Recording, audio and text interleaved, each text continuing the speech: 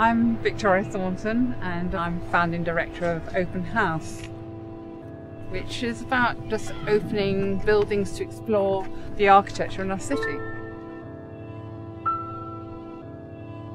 Margaret, you've done it before. Everyone says they've done Open House. It's quite interesting. Oh, I'm a great fan. It opened my eyes to architecture. And this year I think your theme is the changing face of London. So we thought we would have a walk around this area just south of the Olympic Park.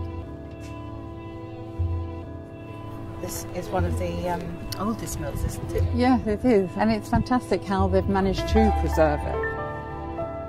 You just can't believe, really, in the centre of London, that you come across something like this.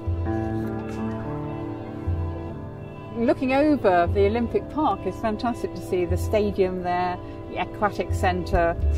They will take the edges away and they'll be left to the community at the end.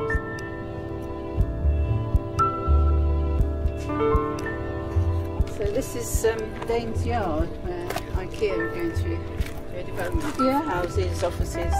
A brave development to get right, and that everybody feels ownership of it as well. But it's no good if it feels dead at night or no one's really attracted by it.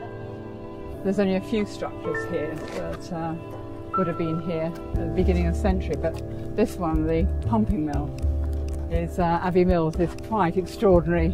People were horrified by this, but probably when it was first built, because it wasn't of what they normally expected in their own generation.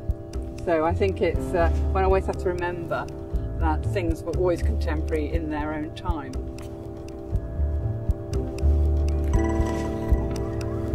These gasometers are quite extraordinary.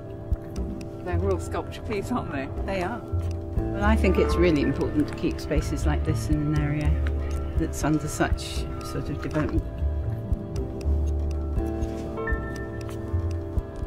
A nice way to spend a few hours with you, Margaret, just wandering and talking about architecture and what has happened in the past and, as you say, what's happening in the future around here. And then maybe we come back in about 10 years' time and have the same conversation and see what's happened.